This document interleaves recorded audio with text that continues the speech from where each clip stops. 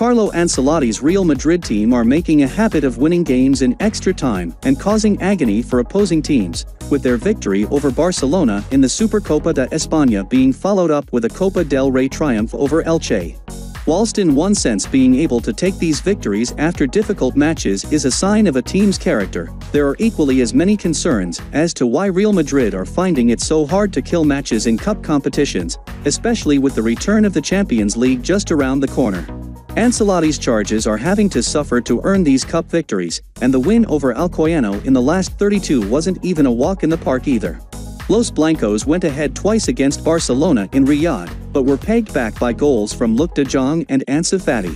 Fede Valverde eventually scored the winning goal in extra time, whereas on Thursday against Elche it was Eden Hazard who grabbed the headlines with a winning strike.